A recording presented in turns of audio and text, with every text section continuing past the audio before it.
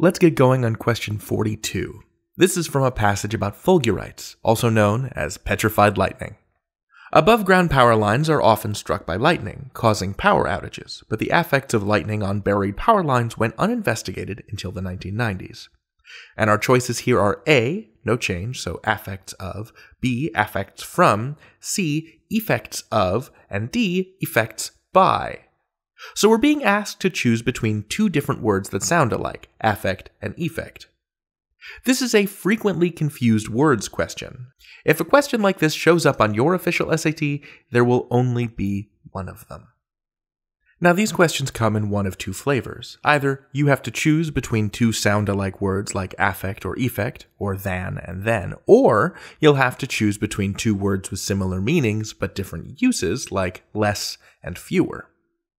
And you'll either know these or you won't. My top tip for questions like these is don't worry.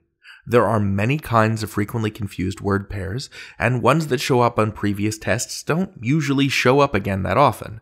And we don't think it's the best use of your time to study them for the SAT.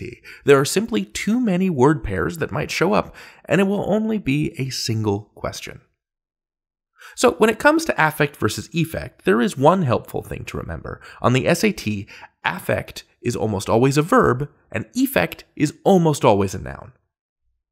So what is the word doing here? Is it being used as a verb or a noun? The affects of lightning on buried power lines, that's being used as a noun, like special effects of lightning. So right there we can cross out the two affects options, so that's A and B. So that leaves us with effects of and effects by. So let's plug in our remaining choices and see which one follows conventional usage. So the effects of lightning on buried power lines, that sounds pretty conventional to me, or the effects by lightning on buried power lines.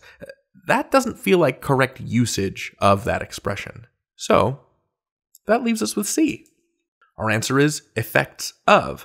But if I didn't know the difference between affect with an A and effect with an E, I would just guess, not worry about it too much, and reserve my time for other questions in this section. So our strategy. If you notice you're looking at a frequently confused word question, if you know the correct word for the context, great! Congratulations! Use your knowledge to eliminate the wrong choices and select the answer. But if you don't know which word to choose, then eliminate choices that contain other errors so that you can narrow down the options and then make your best guess. We've got a quick guide on the website all about frequently confused words. It's even got a list of many commonly confused word pairs. But again, I would say, don't worry. You've got this.